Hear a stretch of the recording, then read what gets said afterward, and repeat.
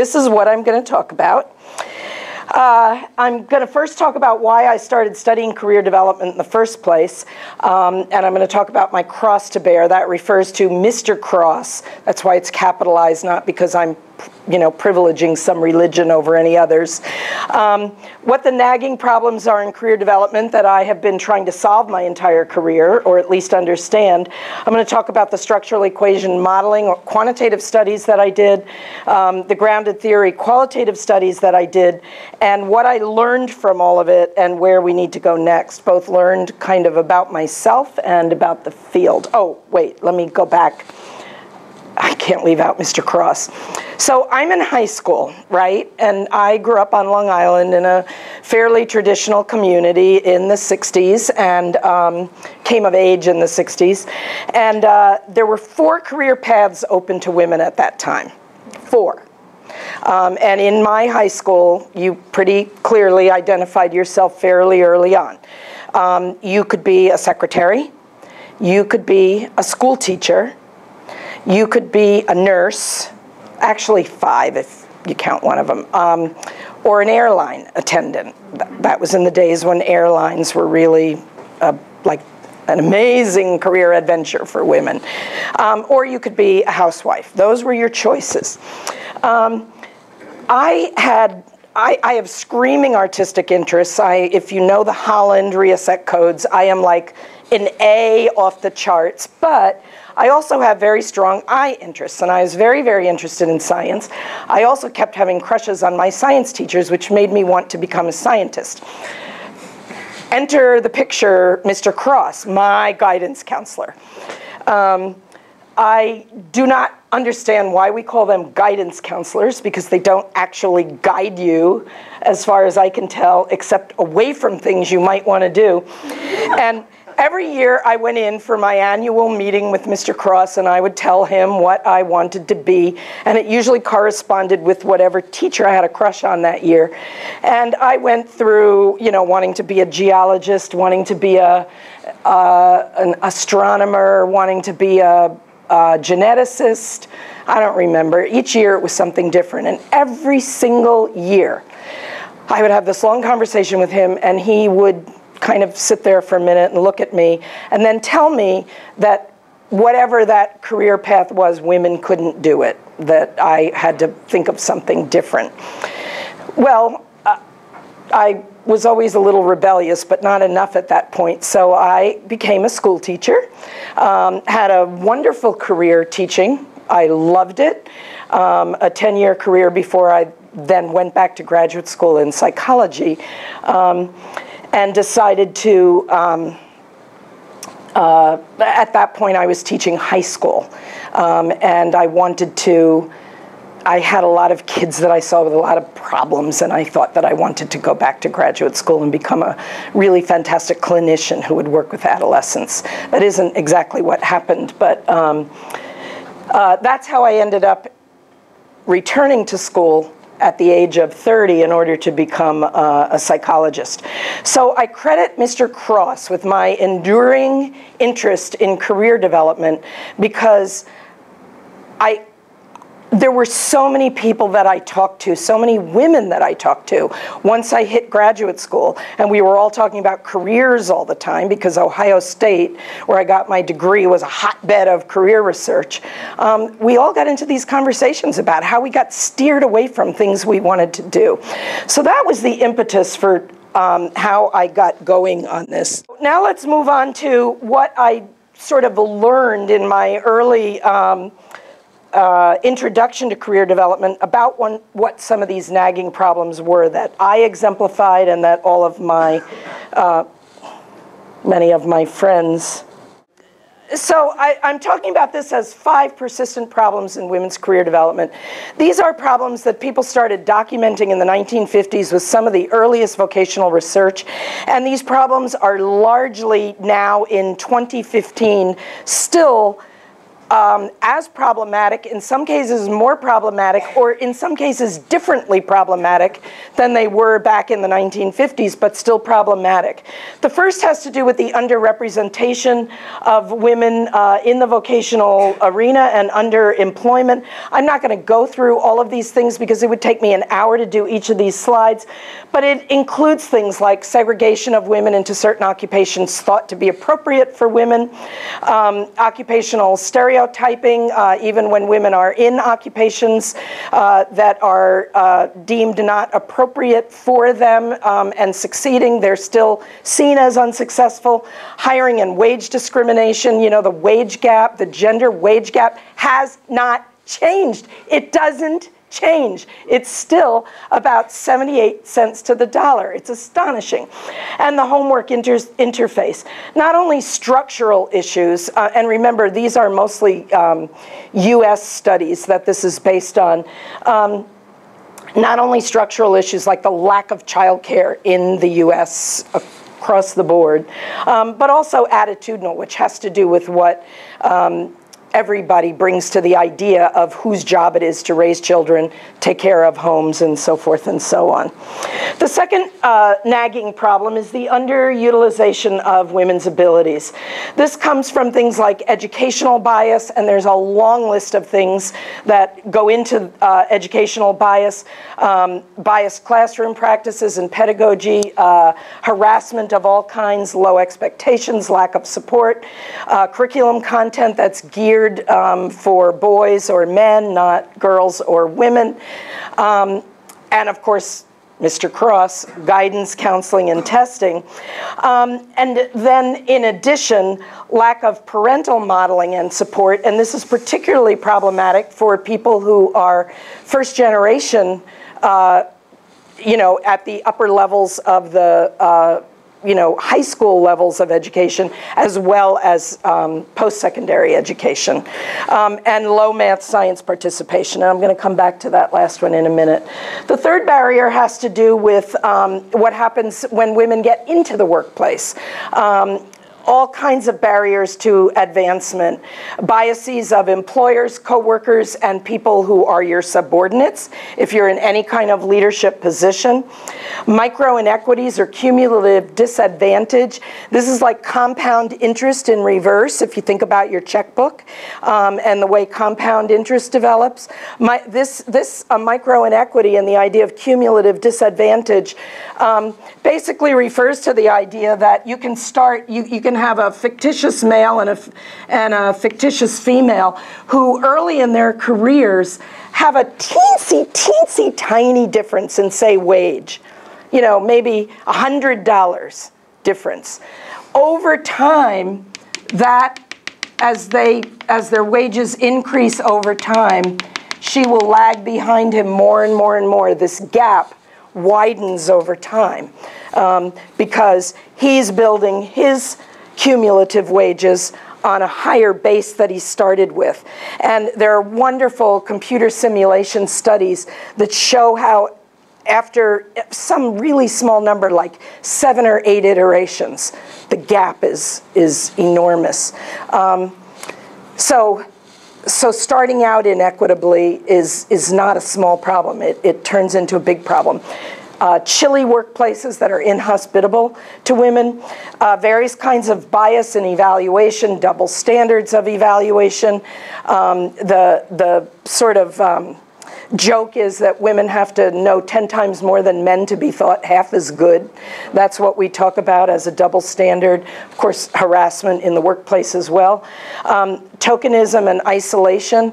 Another sort of common joke is if there's more than one woman in the room, everybody thinks the women are taking over. And that is true of other groups too. If there's more than one black person in the room, everybody thinks black people are taking over. Exclusion from what used to be called old boy networks, but networks where there's a lot of informal communication about how to succeed that's taking place, and lack of mentors and role models. The last two problems have to do with attitudinal barriers. This is the stuff, this is what happens when all that external stuff we take in, we incorporate into our sense of self, and it gets translated as low self-efficacy, a low belief that you can actually accomplish certain tasks, low self-concept, low outcome expectations, the belief that even if you do accomplish this task, it's not going to make any difference. It's not going to result in anything positive for you at all. And of course, gender socialization, which is alive and well, and in many ways is certainly alive and well, and in many ways has sort of gone underground in the sense that a lot of people think it's gone because it's not out there in the really sort of obvious ways in some circles that it used to be, but it's pernicious and it's still there, and it's just, it's more disguised. We call it benign bias, although it's not very benign, it's a misnomer, but we get into a whole conversation about language on all this, but we're not going to today. Well, we will a little later. Okay, and then of course compounded marginalization, when you talk about intersectional identities and you're dealing with gender, and then you put on top of that another marginalized status due to race or ethnicity, social class, sexual orientation, etc.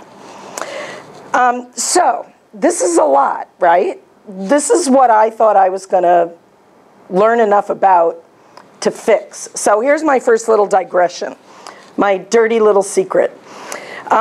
Zero was never a hero, at least to me. I had a 6th grade teacher who was an absolutely wonderful teacher, and he would fly around the room with a cape on, yelling, "Zero is a hero," and he'd show us all the magical mathematical things you could do with zeros and decimal points and things like that.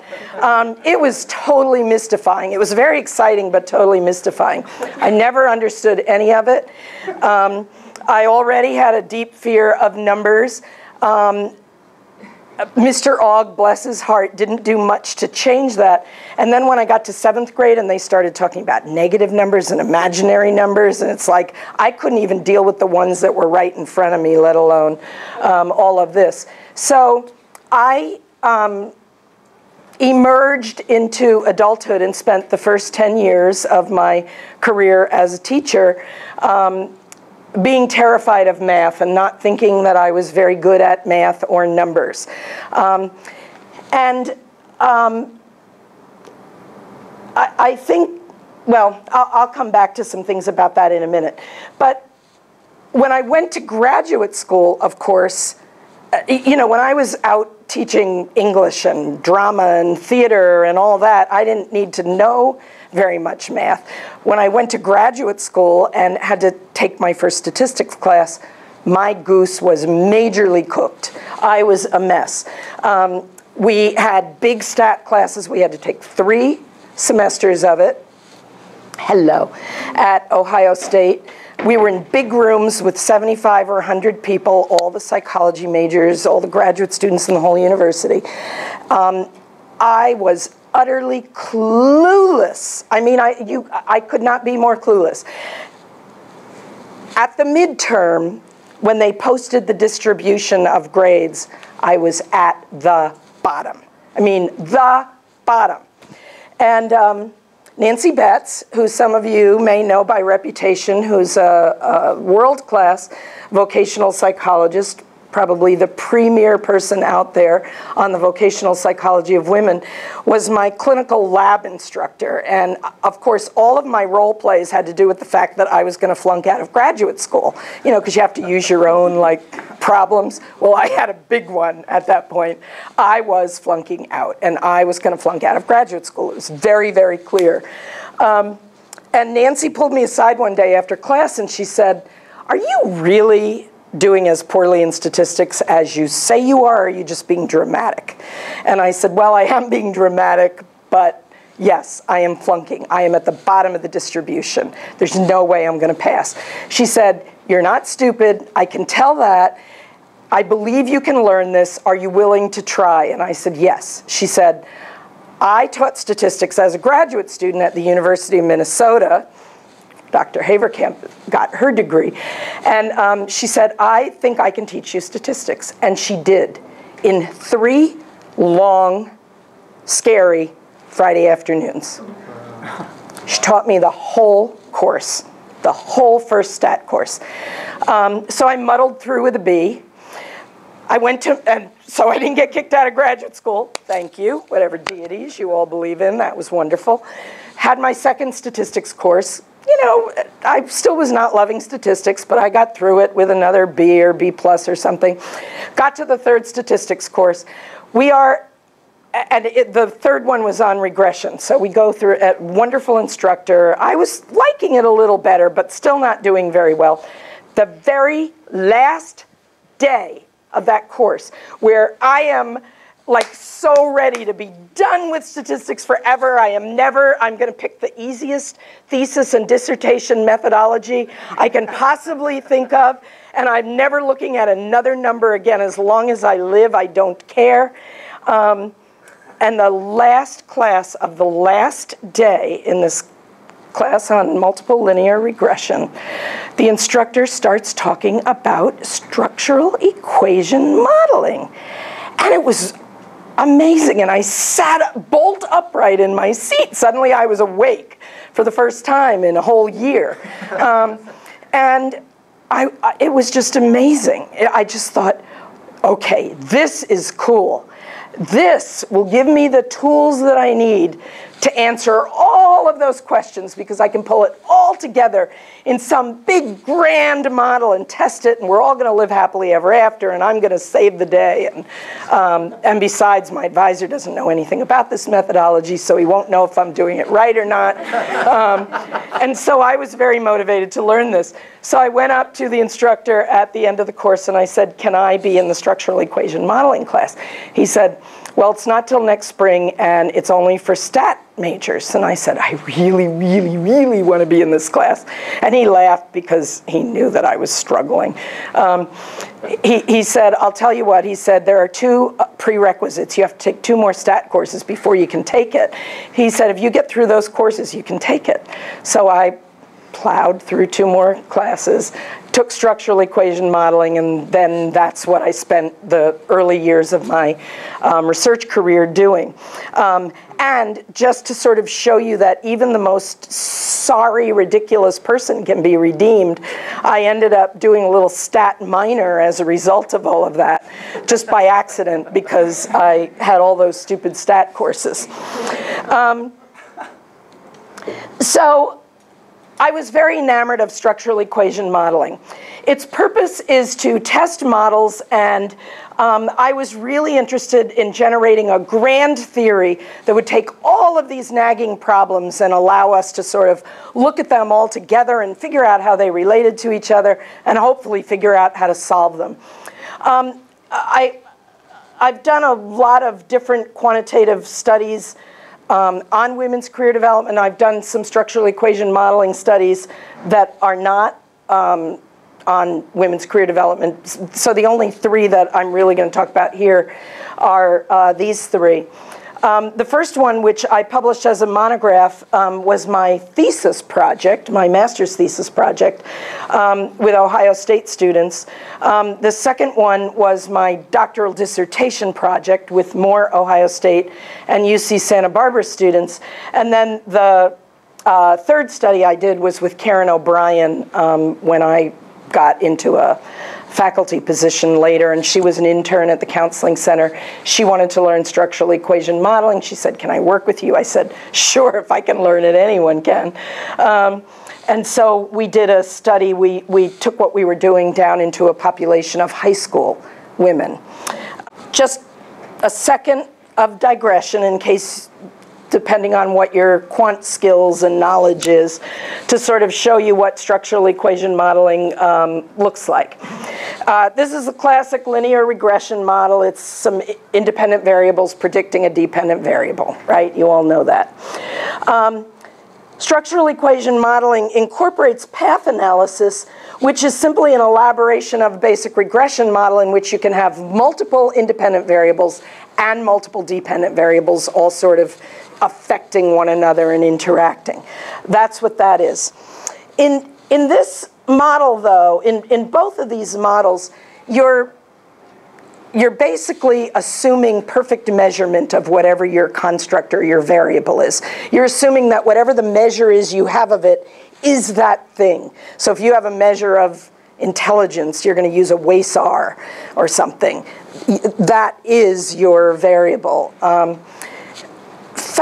Structural equation modeling also incorporates factor analysis. That's the other important part of the elaboration of structural equation modeling. In factor analysis, you don't assume you have perfect measurement. In fact, you assume that you never have perfect measurement of anything, and that complex constructs or variables often need multiple kinds of measures to tap the different aspects of something. So for example, intelligence, you might want a measure of social intelligence, you might want a measure of technical savvy, you might want, you know, the basic academic IQ, several. And what the factor analysis model then gives you is several measures of what is supposedly an underlying construct that you name, and it will tell you how accurately and completely, comprehensively these measured variables actually tap into this construct that you think you're measuring. Okay? So a structural equation model then has a whole bunch of these, okay, these latent variables here, the circles, each measured by 2 or 3 or 4 or 5, depending, measures. So the first study that I attempted to do was this relatively elaborate model of women's career development. I explained structural equation modeling to Nancy Betts and Louise Fitzgerald. I locked them in a room with me for 3 days and numerous bottles of wine. And I said, I want you two to take everything you know about women's career development, which was a considerable amount. They were writing a book on it at the time, which got published right around that time. Please put it all together in a model I can test. So this is the model they came up with. And you can see in this model that there's a whole thing about previous experience, academic success, influence of role models, encouragement, stuff like that, predicting some attitudinal variables, sex roles and achievement attitudes and so forth, influencing preferences and plans or intentions, and then the realism of career choice. Is it realistic in terms of both field and level? Is it in the general area of interest that a person has? And is it also appropriate to a person's measured abilities? Okay, so that's what we mean by realism of career choice. Looks pretty, right? I didn't even bother to give you the whole elaborated structural equation model because it doesn't really fit on a piece of paper very well, so you can see it. But just imagine that each of these has 3 or 4 little rectangles attached to it, and they all have error terms, and so you're measuring paths, you're measuring all kinds of things. Now, the nice thing about this method, and the reason I was so enchanted with it, is you can actually test your measurement model separately from your structural model. So you can first find out if the measures that you've decided are going to be your measures of all these constructs. You can find out if that model is decent or not before you go about the business of trying to figure out if the paths among all these latent variables actually make sense. So that's a huge big deal to be able to tease out those 2 pieces of a very, very thorny problem. And that's why I was so enchanted by it. When I started doing these studies in the early 80s, the only program that was out there was a clunky computer program called Lizrel. And of course, we also had clunky computers, so the only way you could do anything was with boxes and boxes and boxes of punch cards.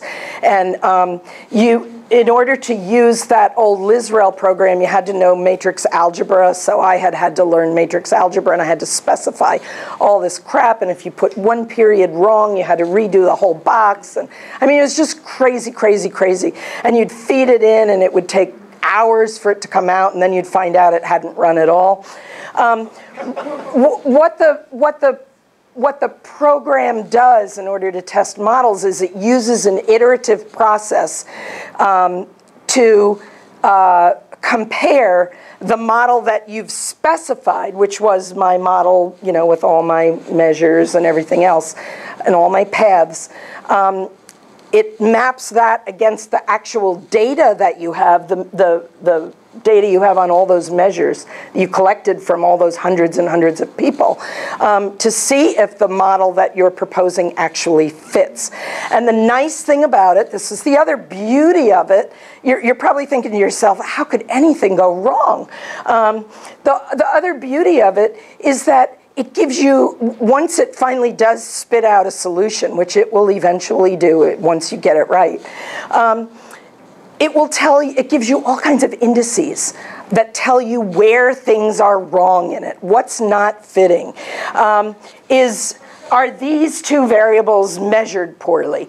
Are measures loading on more than one factor? Do we have huge error terms for some of these? Do we have paths that don't make any sense whatsoever or are insignificant and need to be taken out? All kinds of things. So as we test models, we can go in and refine them and change things, you know, subtract a measure that's not working very well and see if that improves things. Rearrange some variables. In order to not be here all night, I'm going to show you the results here of the very first study. Now, remember, this is where I started, okay? This is where I ended up. You can see it's a simplified model. You can also see that there are some things that have changed. I now have, and remember, all the fit information told me this. Ability is still in there.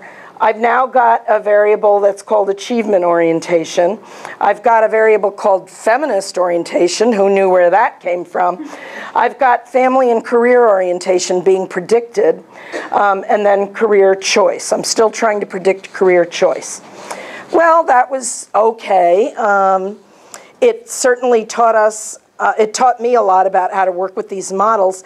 And so I fearlessly then went into the next study with this model, some modifications of this model, to test it again on a much, much bigger sample. As you could imagine, these require very, very large samples in order to be able to run these models. I'll save you all the drama of that, but what I ended up with there was a not dissimilar model.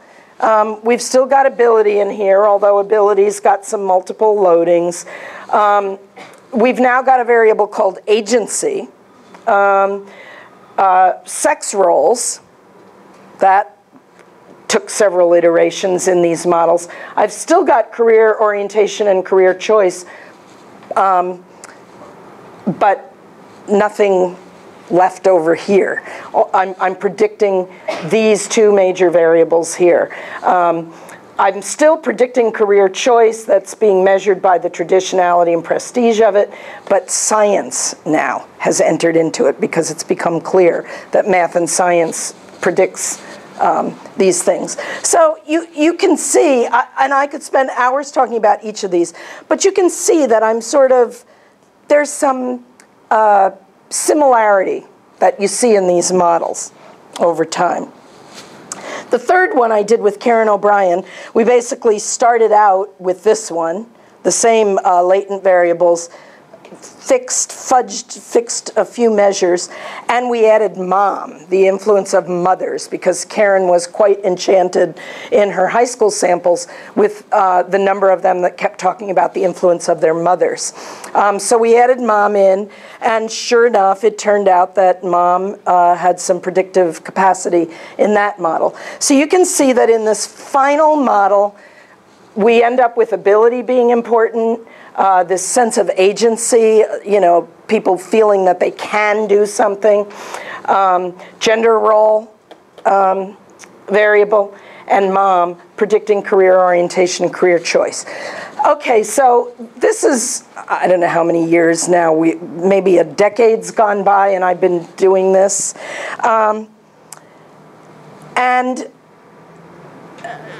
these are the things we concluded from all of this work. First of all, career orientation for women is connected to family orientation. You almost can't look at one without the other. And all the career orientation measures, no matter how we kept moving them around, measures of family orientation were always there and always loading on them. Career orientation is distinct from career aspiration. You can want a career badly and really be dying to be in that career, but not necessarily have any kind of aspirations to advance in it in any sort of ladder kind of way. Ability all by itself doesn't play in these models. You can see what happened to it. It got expressed through agency and gender role characteristics. So the raw ability itself got funneled through the lens of agency and gender roles. Gender roles and attitudes were important predictors of career variables. We knew that, but this was one of the first times that it really sort of got highlighted in research, and the mother-daughter relationship is important in some populations. And that the findings appeared to hold across demographic groups, because these samples were very large, very diverse, and we didn't find systematic differences when we tested. Oh, the other thing I forgot to mention, the other wonderful thing about structural equation modeling is you can test competing models. So you can take this group of people and apply your model to them and test it if you have enough of them, and then these people and test it and see if your models look the same. There's other fancy stuff you can do. So by this time, I was starting to get really disenchanted with structural equation modeling. I had put a lot of time into this, and I felt like I hadn't really generated any kind of grand theory at all. In fact, my theoretical models kept getting smaller and smaller and smaller, which is, you know, part of the reason I decided that part of the reason they finally fit better is because they were just smaller models and therefore easier to specify. So what I was getting was statistical artifacts, not really any grand theory that I could do anything with, and I was feeling a little disappointed. Here's my second digression. I love women, all women, and when women are in art of some kind, I am right there. And around about this time, there was an exhibit at the Corcoran in Washington, D.C., museum, and it was called I Dream a World, and it was portraits of, I don't know, 25, 30, 40, I don't remember how many, black women who changed America. It was I Dream a World, Black Women Who Changed America. It was these life-size portraits. You know, they're up on the wall, these black and white portraits, and there's these awesome women. And they're, oh my God, it was just amazing. I went to this exhibit over and over and over and over again. I couldn't get enough of it.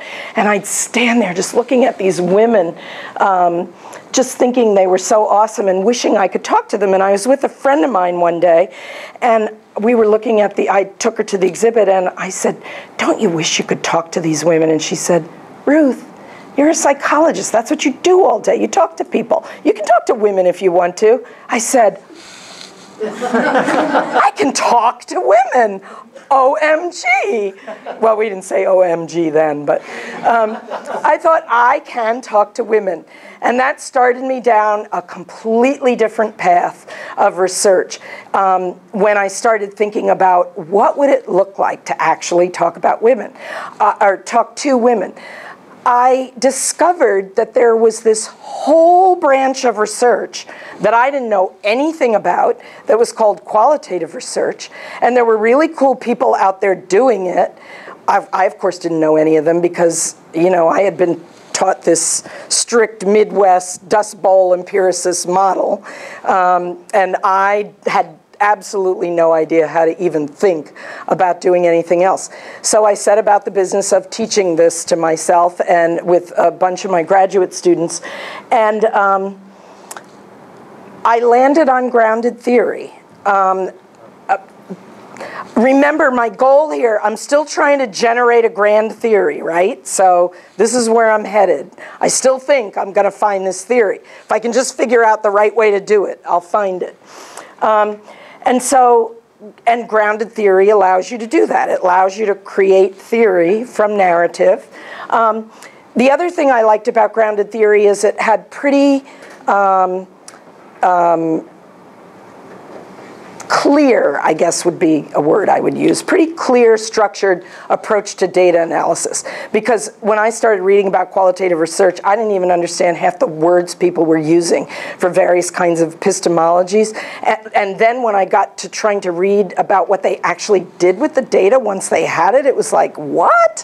What? I don't get it at all. Grounded theory was clear. It had very clear paths for how you go about doing things, and I needed that structure. So I taught myself grounded theory. We did 5 different studies, and we did them in particular groups of women to look at different sources of discrimination and bias. And you can see the groups here with the significant graduate students who worked with me. We did all of these in large research teams, but these were the graduate student leaders of those teams. The purpose was to try to figure out how, like, the most successful women out there, the top women in the United States at that time, how have they overcome these various challenges, sexism, racism, homophobia, heterosexism, et cetera, in their professional development. And of course, because I am very persistent, I'm still trying to come up with the grand theory that's going to show us how to do this. We recruited and selected participants through their visibility in the media, panels of experts, nominations from professional organizations. We had about 20 to 30 participants in each study, depending in each of the 5 studies. They represented, in each study, the whole field of occupations was represented. So we had science, law, politics, religion, athletics, etc. The average age of our, across all of the samples was 47. This makes sense. These are the top women in the United States, so they had to have a few years under their belts in order to have achieved at those levels. Most had completed college, not all, which was interesting, and many had completed advanced degrees. Lots of various kinds of racial ethnic groups, reflecting some of the diversity in the U.S. The average number partnered across within each of the 5 studies was 12. The average number with children was 10. Lesbians were the most often partnered, 20 out of 27. Women with disabilities were the least often partnered, 8 out of 21. Women with disabilities were also the least likely to have children, 6 out of 21. And these are the disabilities that we included. We stuck with physical sensory disabilities, not things like learning disabilities or more invisible disabilities, because we were, remember, part of what we're trying to get at here is the way in which outside prejudice, bias, slams people. We interviewed each participant for about 90 minutes in a location of her choice. This means we were using all of our frequent flyer miles, flying all over the country, visiting relatives we hadn't seen in a really, really long time, because we tried to go to them. Because we were doing each of these studies with a large research team, including undergraduates, graduates and undergraduates. We interviewed in pairs so that we had some kind of match between at least one of the interviewers and the participants. So for example, if we were interviewing an African-American lesbian, we would make sure that ideally we would send somebody who was a lesbian and somebody who was an African-American. If not, we would at least send one of those persons from one of those demographic groups. To sort of increase the sense that we could be trusted interviewers. And these are the kinds of things we covered: family and cultural background, education, work experiences, et cetera, et cetera. We used the grounded theory approach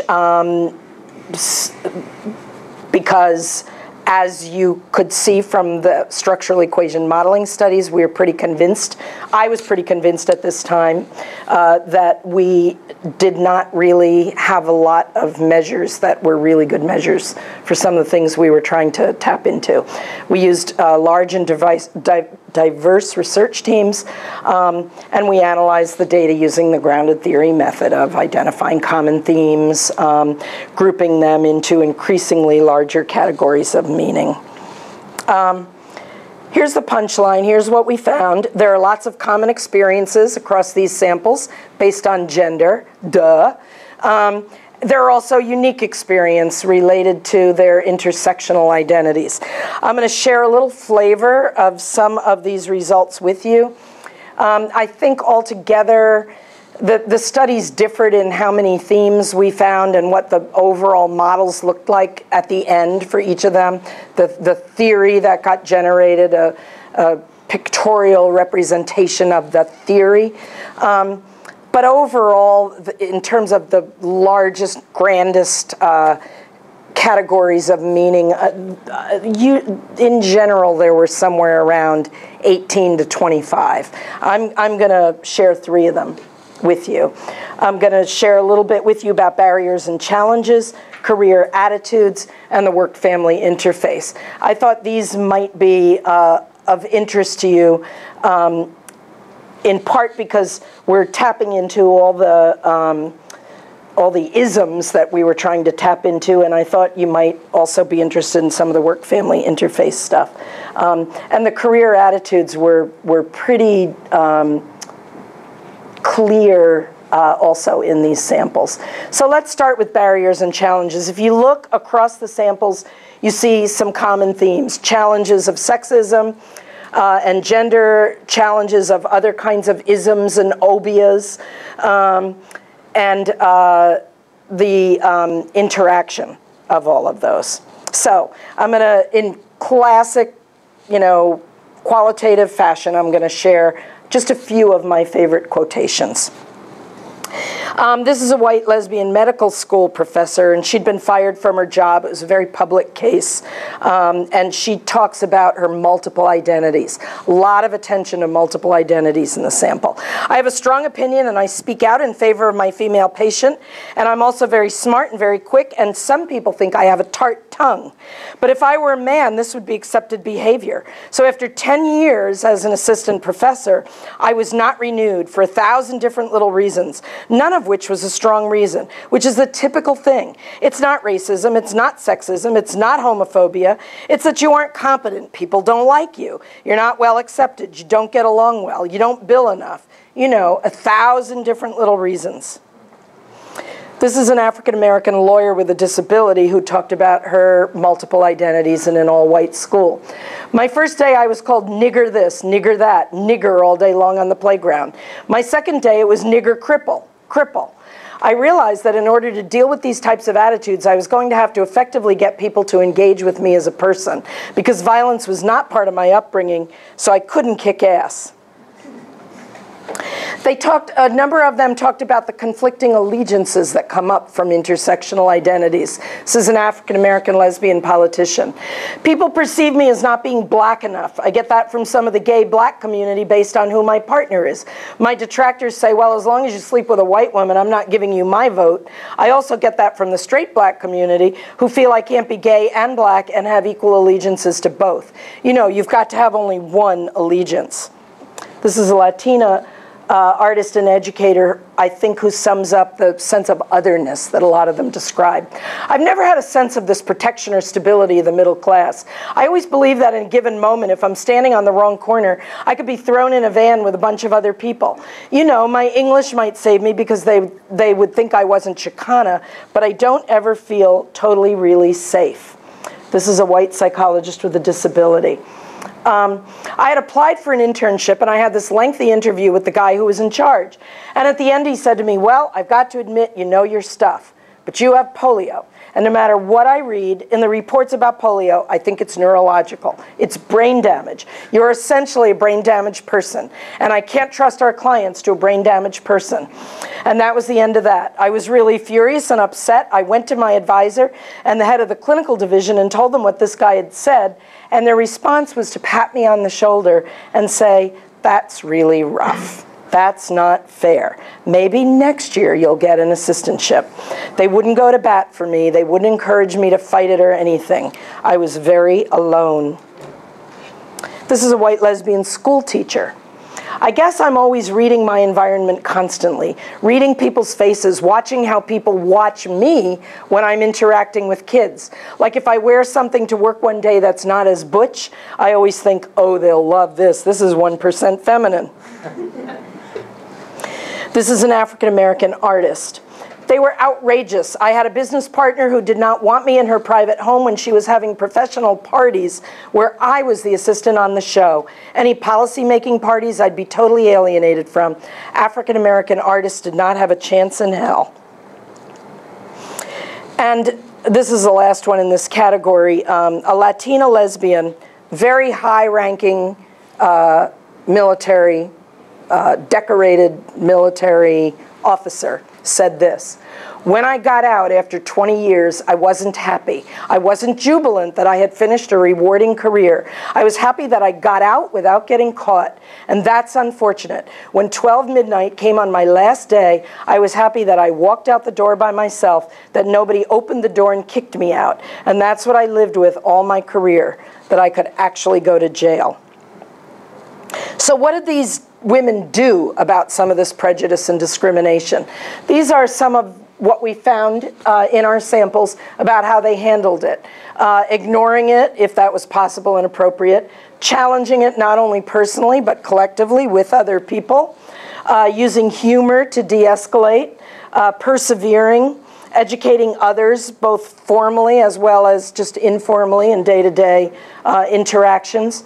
Passing. Hiding aspects of oneself in order to fit in better with the dominant culture, getting support from similar others, and working actively to make the world a fairer place. And this last one leads us into the next category, which is career attitudes.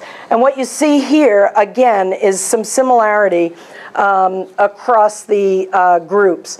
The whole idea of career as a passion, as a mission, as something you're called to. And then the way in which you judge yourself in your career, not just by what other people think of you, but what your own internal standards are of excellence. And then using your career to make a difference for other people, to make the world a better place. So this is a Latina scientist talking about success as making contribution. Success is feeling that as an individual I've contributed. That validation gives your whole life a flavor that makes you happy to be alive. This is a lesbian African-American minister. Success for me is related to what I do. Our lives changed, because that's what the ministry is really about. Do people come into closer relationships with God? Do they find more joy in living? Or if they're dying, do they die more peacefully? So, has my life in the ministry touched the lives of people? I think that would be more what it is to be successful.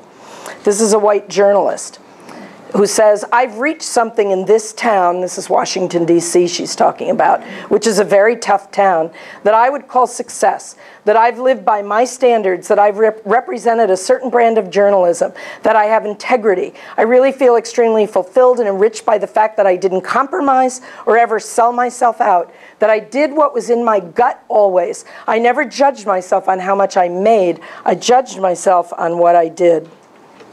And this is a white businesswoman. I think you can only be successful if you're tying what you do in your work life with your passions. So to me, a successful person is a person who is able in their occupation to follow their passions and do those things that they want most in the world to do. What I want to do in life is I want to change the world and make it a fairer place.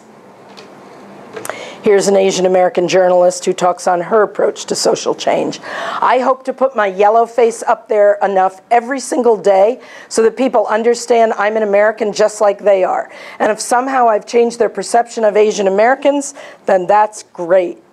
This is a white lesbian comedian who uses her humor to change the world. I get to do what I want to do, which is to change the world and make them accept gay people and women and all minorities, and to see us not in stereotypes, but to see us as people. There are some compromises when you do this kind of work, and this writer-performer with a disability talks about doing politically motivated work. Everything that I've developed in terms of my skill as a performer very much comes from my politics, and that's a very different kind of art. And as I go along, I don't want to lose any of the fire, the passion, and the politics. Disability is still very much looked on as a special audience, and there's a reality about how far you can go if you stay true to the things that are of passion in the heart. And it's not just cripples who have this problem, it's women, it's black people, it's queer stuff, it's all of it. This is a Latina artist, educator, who talks about cultural contradictions that come into success. Living here, she's talking about the US, living here prescribes forced choices between being with people that you love and are raised with and succeeding. Because in order to succeed, you have to be different than the rest of your family, community, and culture.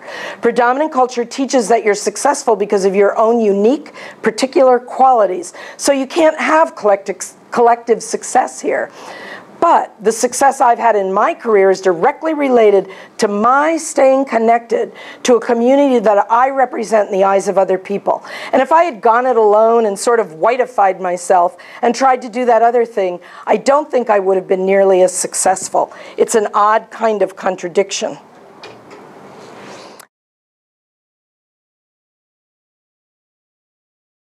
This is an Asian American professor who describes this interconnectivity. I am who I am because of everything, my family, my friends, my life. So the choices I make, I can't separate them as saying these are the sacrifices I make for my family, or this is what happened at work. This is who I am. These are the choices I make. This is a Jewish lesbian attorney and public official. I wouldn't have been able to take the chances I've taken. I wouldn't have been able to disrupt my life in the way that I've done to answer this particular calling if it hadn't been for having a sound and loving and mutually supportive relationship with my partner. Here's our Latina college president again. We supported my husband's career when we were first married. I took care of the kids in the house and everything. When I got the position of college president, it was his turn. My husband is very much a Latin male. If there were letters from school, a teacher to be seen, it was my job. But he assumed many of those responsibilities when I took the new job. He changed his life. It's a white lesbian physician. She says, I have a supportive network of 2 other lesbian couples. Both of them are 10 years older than my spouse and I, and we call ourselves La Familia, and we're there for each other. It's kind of funny because 3 of us have lost our jobs at different times for being feminists/lesbians, and we've hung together, and we say, let's all go out and do this, but just the family. And these gals, we're going to grow old with them. This is a woman with a disability talking about her disability community as her family. I feel good about being there. I feel that all of us are given a little extra strength to go out into the world because you know it can be a scary place for anybody, but we all know who we are there and what our value is there, and that we set a high price on ourselves there. It gives us strength to be in other contexts. This is an African-American lesbian physician. And here you start to see some of the conflicts about what happens when you have maybe hidden families. When things happen for either one of us, we want to be there and be supportive for the other one. If that support conflicts with work, it's very hard because you have to choose. I know for me, I have to always feel like I have to choose work since I'm not willing to come out. This is an Asian American law professor who talks about the additional burdens that being a person with intersectional identities represents in the workplace. The triple shift of having to do work, family, and the extra work that comes from being a woman and a person of color, it's a quadruple shift. I have students in my office who come here because they've been sexually assaulted, sexually harassed, for career advice, all kinds of things. They don't feel they can go to their white professors. I do more than other people because there aren't enough people like me to go around. And then this same person goes on to comment about the work-home struggle. There is no strategy to survive juggling work and family. It's impossible. My kids are in full-time daycare. I've just hired a housekeeper, but there's only so much of that you can do. It still doesn't make it survivable. If one of them gets sick, or I get sick, or my husband gets sick, we're thrown into total chaos. And this is the last comment in this area from a Latina businesswoman who says, the balance between family and work is a challenge. I believe that you can have it all, you just can't have it all at the same time. So you have to make choices. So, did I discover my grand theory? Well, kind of, sort of. All of the theories that got generated out of these 5 studies looked sort of similarly Bronfenbrenner-esque. This is partly an artifact of the way grounded theory takes you through the process of generating theory, but I think it's also true because there is a Bronfenbrenner-esque kind of quality to the way our individual selves are nested in immediate contexts of families and workplaces and so forth, which in turn are nested in larger sociocultural institutions and influences. And that's what you see here. And then you also see at the bottom the sort of trajectories that come from that self interacting in all of those contexts around vocational issues. So you've got managing multiple roles. These are the big, big themes that came out across the samples. Managing multiple roles, addressing challenges and barriers, sizing up and seizing opportunities, empowering oneself and empowering others, developing a work ethic and career aspirations, developing abilities, skills, and competencies, and exploring occupational choices and fit. So that's sort of interesting and cool. Now, the problem is I don't have the vaguest idea how to test it, and neither does anyone else. If you sort of take all of this and put it in words, not pictures, these are, I think, the most important lessons that I learned across all of these studies. And I learned things about myself from each of these lessons that I learned about other women. Because remember, research is always me-search, and I'm still trying to figure out how my own career path fits as I study all of these, by this time, easily more than 1,000 women. Okay, so first of all, I think we've established pretty clearly in all of this research that we did that work roles are healthy for women. Having a crappy job and crappy pay isn't particularly good for you, but generally having work roles is healthy. So I feel good about my own workaholism. Non-linear career paths really typified the women in these qualitative studies in particular, which also made me feel bad as someone who's been meandering around finding myself. The importance of education came through in all of these studies, the quantitative and the qualitative studies. Women need more of it just to do the same things that men do. Now, luckily, demographic shifts, at least in the US, I don't know what Canada looks like, show us that women, in fact, are getting educated, and in fact are the majority of people in systems of higher education in the US at this point in time. This is a big one, and we saw it in both the quantitative and the qualitative. The importance of family attitudes. It wasn't about what your family had in terms of resources. We had lots and lots of people who came from very, very poor backgrounds. It was more the attitudes that the families had about education and achievement and so forth. That made me feel good too, because I came from a very poor family. I thought, okay, so I wasn't so disadvantaged. I certainly learned about the importance of work and education. Extensive experience coping with oppression and discrimination, strong belief in self. The ability to take challenges and turn them into opportunities, critically important. This passion for work and dedication to work, work as something more than just a job, or education more than just a path to a career, but as something you're intensely caring about. Internal standards of success. Gender role flexibility, hugely important. I would also add to that the gender role flexibility of the people around you who are important influences on your life. interconnectedness with others, both supporting others and having others support you, the integration of the professional and the personal, that sort of inseparability of what you're doing in your personal life and your professional life, the commitment to the struggle for equality and social justice, the unique perspective of otherness that being a pioneer confers, and tremendous optimism and persistence in the face of challenges. And I couldn't resist just two more quotations about that. This is an African-American public official, physician by training. You've got a mission and you must move forward with your mission. Take the abuse, take whatever it is. You knew when you came here it was not going to be easy. If it was easy, it would have been done. So just go forward. And this is the, one of our Latina scientists. She says, I'm always full of optimism. Like in Spanish we say, no hay mal que por bien no venga. There is no bad from which good cannot come. There's something good even from the worst situations that can come in your life. It's just sometimes you have to look harder for them.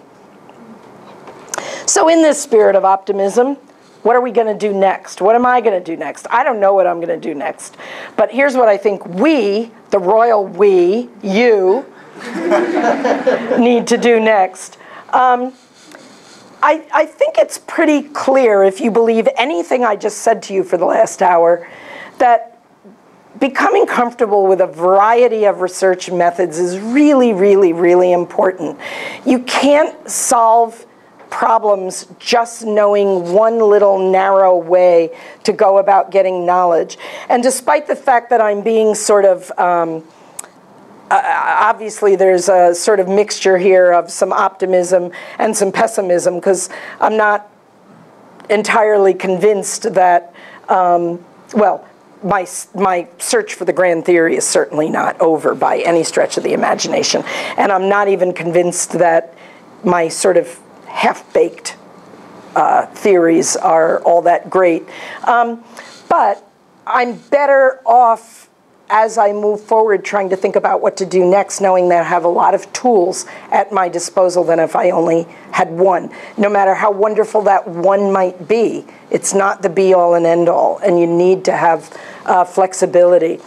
I think some lessons about education, and this applies to all of us as well as people we will eventually educate, whether through therapy or professional jobs, is that we have to build positive outcome expectations and self-efficacy in everybody, ourselves and everyone else. And any way you can learn and get knowledge has to be valued and honored.